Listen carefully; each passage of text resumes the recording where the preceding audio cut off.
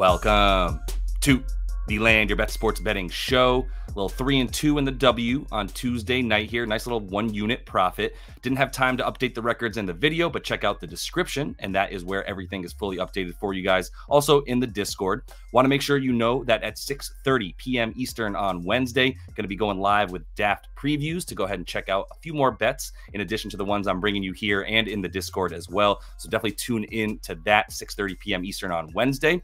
Also, one reminder that I did partner with WAP.com, and I'm going to be bringing you guys my picks via WAP moving forward starting this Friday. Why that's important? If you want to continue to be able to get those picks and you want them at a discounted price, I would jump in the Discord now. Anybody who is in the Discord on Friday, when this all goes live of this week, September the 13th, 50% off the first 3 months. So definitely get in there now. Get that discount on Friday if you want to get ahead and get in those onto WAP.com and follow all the plays that I'm making there. Still going to be bringing you the YouTube videos. Got plenty of analysis and content that'll be coming out for free no matter what. But if you want the full extent and the plays to the full extent that I'm making, especially getting them early so you make sure you get the same number, I would definitely make sure to check that out on the Discord and eventually WAP.com starting this Friday. All right, let's get into what I've got here for Wednesday. Everything you need is in the description of the video, link to the Discord and all that. So make sure you jump in there. But let's get into the game of the night. And this is a game of games for sure, because we've got the Aces in Indiana facing the Fever, the red hot Fever. So we're going to talk about that a little bit more in a second, but look at the way that these matchups now look, right? Because the Fever were not this good even 2-3 weeks ago. They have been on a complete surge, which is a big reason why they now have the third best offensive rating in the league. The Aces still doing their thing on offense, second best in the league there. It's the defense that is going to do the Fever in, and the reason that I don't think anybody's really taking them seriously as a contender. Just a lot of fun to be watching this Caitlin Clark hike, but their defense is abysmal, second worst in the league. The Aces have been a lot better on defense over the course of the last 10 games since they came back from the Olympic break. They're now up to 5th in defensive rating. They went into the break 8th. So they've jumped up to about second best over the course of the last 10 games and have really ramped things up on defense, which has helped them a ton. They are still second in pace. The Fever are third in pace now. They have been playing at the fastest pace since we've come back from that Olympic break. Talk about that more in a second. And the Fever have become a rebounding team. They are now 6th best, and the Aces still struggle there. Really, it's mostly Asia who's doing all the rebounding for them. They are 9th in terms of their rebound percentage, and both these teams shooting exceptionally well. The Fever have been insane. First overall now in terms of their effective field goal percentage on the season. It's because that's what they've been doing incredibly well for the past couple weeks. Tough for me to pick a winner here, but I would definitely lean a lot closer to the Fever as dogs at home than I would to the Aces on the road here. Here's what I mean about this Fever squad since we came back from the Olympic break. First in offensive rating. First in terms of effective field goal percentage, best shooting team in the league easily. Third in rebound percentage, which is huge because they were at about 7th or 8th for a large part of the season, and they've bumped this thing up to 3rd best in the last 2 weeks. Best tops in pace anyway, fastest team in the league, and the most made threes, which is something that I feel like we've been waiting to say about this team for a while. CC's finally broken out. Kelsey Mitchell has been completely unlocked. Even Alyssa Smith hitting a couple. So there's good reason to believe in this offense moving forward. Also got to talk about the backcourt here because Mitchell and Clark have been damn near unstoppable to lead this team to an 8-2 record in their last 10 games. So just to be clear, they have been doing it as a team, best record in the league in the last 10.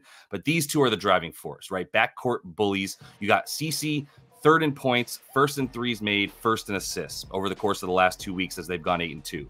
Kelsey Mitchell, 2nd in points, 3rd in threes made, 5th in attempts. She's all over the place. They're looking for her, but also she's getting her own shot as well. Has had a couple good free throw shooting games as well. So, I mean, look, it's just the driving engine between these two teams. For this team, I should say, are these two players. Now, let's keep in mind, the Aces are very good at defending guards. The only place they're really weak at is defending forwards. So it's not like they don't have the weapons and the players to be able to limit what they want to do between Jackie Young. Obviously, we've got Chelsea Gray. And then also we've got plenty of Kelsey Plum getting some steals and leading the break. So they have the weapons to limit the indie weapons here. So keep that in mind. And that is a good reason for my first bet. Why did I tell you how good Kelsey Mitchell's been if I'm just going to go under? That's kind of why, because I'm going under in part because we're getting a really high number, 21.5 points, for her. We're taking that under here. Best number is at -132 on FanDuel. And I mean, look, like she's averaging 19.5 on the season. She's just been on a tear for the last 10 games. Good for her. She has to come back down to earth at least a little bit, and this would be the team to do that against. The Aces allow the fewest points off of screens, and they are tops in spot up defense as well, right? About third best when it comes to limiting opposing spot up shooters. That's Kelsey Mitchell to a T right there. She's going to come off screens. She's going to come off of the spot up and try to get those shots off of a pass, probably from Caitlin Clark. The other areas that they're really good in terms of the Aces defense, third best limiting free throws, fourth in transition. Those four things I just mentioned: spot up, off screen, free throw, and transition. That's how Kelsey Mitchell gets her points. This is a very good defense at limiting that stuff. They limit guards to the third fewest points as well. So if they're going to run her off the line and not give her those open threes, once she gets into the paint, she's not nearly as effective. That's why you see she's gone under in 10 of 14 when she plays the top 4 paint defenses in the league, which is what you should consider this Aces squad, who do not give up points when you try to get down low on them. So we're going to fade the sizzling red hot Kelsey Mitchell in this one and take her under 21.5 points. I do think there's correlation that Caitlin Clark is likely to go over on her points in this one, but I really think the Aces are going to use this game to really pump themselves up and come in and try to do a little bit better. They're only 6-4 in their last 10. That also just transfers right into A'ja Wilson. I think she's going to bring it once more. We've seen a lot of star players that are opposing Caitlin Clark go off to sort of show, look, I'm a veteran in this league. I'm a dominant player. You might be the new what's hot kind of thing right now, but you still have to contend with me, right? So that's where I'm at with A'ja in this one. If you look at the 2 games that she's played against this team, 28.5 points per game, went over both times, 25 for 40 from the field for about 62.5% field goal percentage. She's playing a defense that is in the bottom half of the league in terms of paint defense for the Fever, and that's really what matters. When she's played the bottom 6 teams in the league in terms of limiting points in the paint, she's averaged nearly 30 points a game and has gone over an 18 of 23. And I think that holds true here against this Fever squad, which gives up the 6th most. So they're right on the cusp, but they are a team that gives up points in the paint, and that's where A'ja Wilson's going to dominate. The other areas that A'ja is probably going to be able to get hers: Indy allows the 2nd most free throws, and they allow the most versus spot up. 2 ways that A'ja definitely loves to get her points. 3, 2, 1. Lastly, when it comes to the post up and defending transition, the other 2 ways that A'ja gets all her points, they're in the bottom 3, right, in the league for the Fever. So they don't have the weapons to defend A'ja. That's been the case in the first couple games, and we're going to take her to continue to be on the tear that she tends to be on when she plays teams that can't limit points in the paint. Second game on the slate, a little bit less interesting. 2 teams not destined for elongated seasons this year. We got the Mystics sitting in 10th, the Sky. They're going to be without Angel Reese, obviously out for the season. They're sitting in 8th in the league right now. Both these teams really similar in a lot of ways, to be honest. Pretty good down low, not very good guard play. That's going to be the case in this game, I would imagine, once again, even without Angel Reese, right? The rebounding is the one area that you might be worried about the Mystics. They're 2nd worst in terms of rebound percentage, and the Sky are the best rebounding team in the league because they had Angel Reese, who is not there anymore. So I'm not really as confident in their rebounding as a huge advantage anymore. In fact, I give the advantage down low to the Mystics. And that advantage is spelled out in my bets that I have for this game here. I'm not really worried too much. There's so much stuff here in terms of what's been different the last 10 games. Shakira Austin is out for this Mystics team. That's a big deal. Obviously, Angel Reese out for Chicago, and they don't have that much to play for. So I don't really care too much about the full season stats for these 2. Even really don't care about the last 10 games in terms of the stats for these 2. I care about the stuff I'm going to talk about here in the bets, though. So first one, Stephanie Dolson. Taking her to go over 4.5 boards. It's a low number, and she's not the world's best rebounder for a big center, but she is good enough to get 5 boards in a game without Shakira Austin. So without Austin this year, she's hit this number in 16 of 22. Granted, she's had exactly 5 a good amount of times, so it makes you a little bit nervous, but at -114, we still get enough of an edge in this situation to take Dolson. She's also seeing 3 more minutes per game without Austin. So that's a big part of why you feel comfortable. She's going to be in there in the 4th quarter, as opposed to what would probably be the case if Austin was playing, right, and healthy. The other thing is, if you look at her without Austin, when she plays at least 26 minutes, she's gone over this in 15 of 16. I would argue you need to have her and Aaliyah Edwards on the floor very consistently to really battle with Camila Cardoso, who's not too much worse than Angel Reese. Obviously, Reese proving how good of a rebounder is, but down low, Cardoso is a formidable foe as well.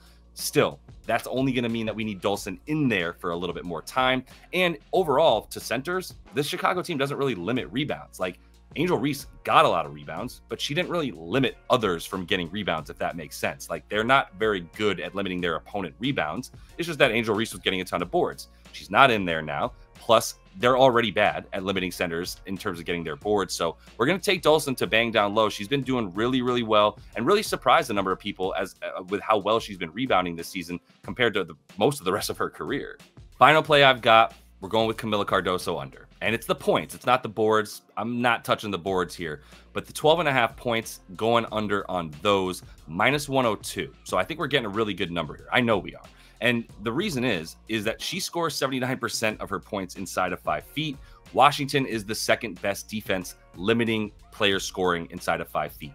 You might be worried that they don't have Shakira Austin in, who's one of the best down low defenders in the league, but they haven't had her in for very many games. Like, she's played like 20 full games. I don't even know if it's that many for her this year. It's like fewer than 20 full games. Like, she's been in there for about 20 to 22. She hasn't even been playing that many minutes though, because she can't really stay on the floor, which is a tragedy. She's one of my favorite players in the league, but it doesn't matter that she's not in there. These statistics for the Mystics down low, which is the only thing they're good at, defending down low, that's what they've been good at all season with or without Austin. You look at the way that they defend the post-up and putbacks, that is what Camila Cardoso needs to rely on. She's not going to really come at you off the dribble in any way. She's not standing on the three-point line and driving to the basket. That is not her game. She's camped down low, and that's perfect for the Mystics defense, which is good at defending that exact type of player. They give up the 5th fewest post-up points and the 3rd fewest putback points. The one game that we saw Cardoso play without Angel, last game, 4 of 9, 10 points. And that was against Dallas, who gives up the most points inside of 5 feet in the league. So if she's not going to be good against a team that hemorrhages points to their opponent inside 5 feet, I certainly don't think she's going to be better against a team that limits teams from scoring that exact spot. And if you look at her with 30-plus minutes, because we can't just look at her on the season and go, okay, how many times has she gone over or under this number? Because she's only played 1 game without Angel, but she has played 30 minutes plenty of times this season. They ran her out there with Angel Reese plenty of times. And in the games that she's seen 30-plus minutes, she's gone under this number in 14 of 16, averaging 9 points. Not good enough to get the 13 that she would need here. So this is my most confident bet, and it's at pretty much even money. So love the Cardoso under 12.5 points. And that is all the time that I have for you. One more reminder, jump into that Discord. Make sure that you don't miss out on the ability to get 50% off all the plays that I'm putting out here starting this Friday. Also, last reminder, 6:30 p.m. Eastern on Wednesday. Going to be going live with DAF previews, looking at a few more bets. You guys bring your bets, jump in the comments. We'll take a look at those and see what we like. And until I see y'all next, happy betting.